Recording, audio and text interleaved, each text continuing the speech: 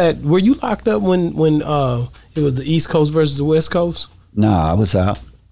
What did you think about that when that was going on? Well, I had a different mindset. Like when Biggie was talking about he coming to Cali, the niggas in California was saying to get killed, to get killed, to get killed. When you going back, I'm going back to Cali. And they was waiting on him saying, yeah, you coming back to get killed. I'm going back to Cali.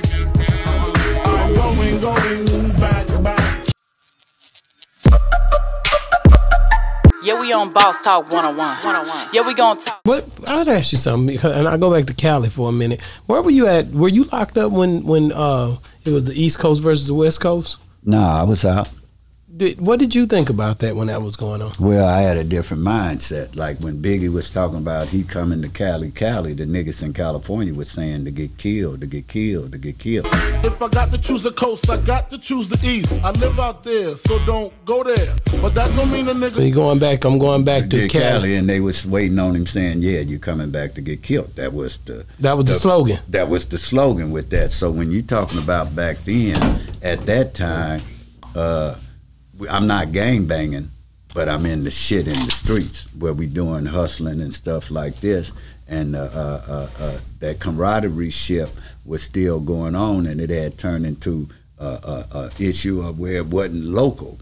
It don't went on a national level where we from the west side, y'all from the east coast, and it was going down like that. Although I knew both parties involved. But at that time, did it bring California together more during that time? Well, what happened is California can come together and shut everything down when it comes down to it. California is the type of state where we stand up. We fight for ours. We are in a survival mode, whether it be in prison or on the streets. We've always been survivors. I've never seen a homeless person commit suicide yet. Only the rich. Wow. So, when I seen you last time, I don't know if I asked you this, but I'm gonna ask you now. The riots. Were you out when the riots was going on, when the Rodney King thing happened and all that?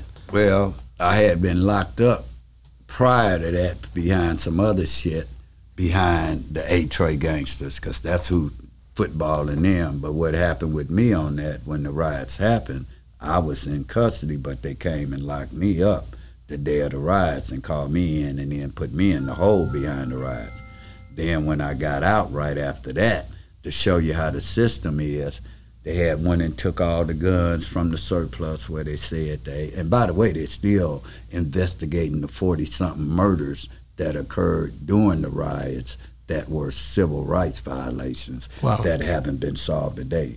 So when I got out, they had a statement to where they were saying the A-Tray gangsters had surrounded the Western Surplus, which is a gun store.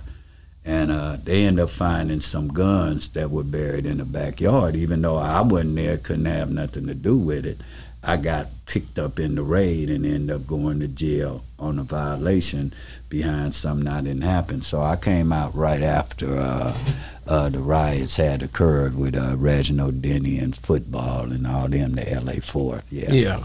Do you think that like during that time, like I said, that was before Death Row and all that was early on. This was in about 92, 90, right up around in there.